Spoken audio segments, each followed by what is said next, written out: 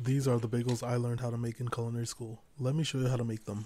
First, add warm water, yeast, and molasses to the bowl of your stand mixer. Mix and wait 5 minutes to make sure that your yeast activates. Next, we're adding the flour and the salt all at once. Mix and you should have a shaggy dough. With the dough hook attachment, we're mixing this for 4 minutes on first speed. Then an additional 4 minutes on second speed. Separate your dough into 9 equal pieces or 200-gram dough balls. Now shape your bagels by rounding out the dough balls and poking a hole in the center. We're cold proofing these bagels in the fridge for 24 hours minimum. The next day we're going to prepare our boiling solution, which is water and honey. You'll know your bagels are done proofing when you poke it and it slowly bounces back. Next, we're placing the bagels in the boiling solution for 15 seconds on each side. To cool the bagels down quickly, we're placing them in an ice bath. Egg wash your bagels and dip them in any type of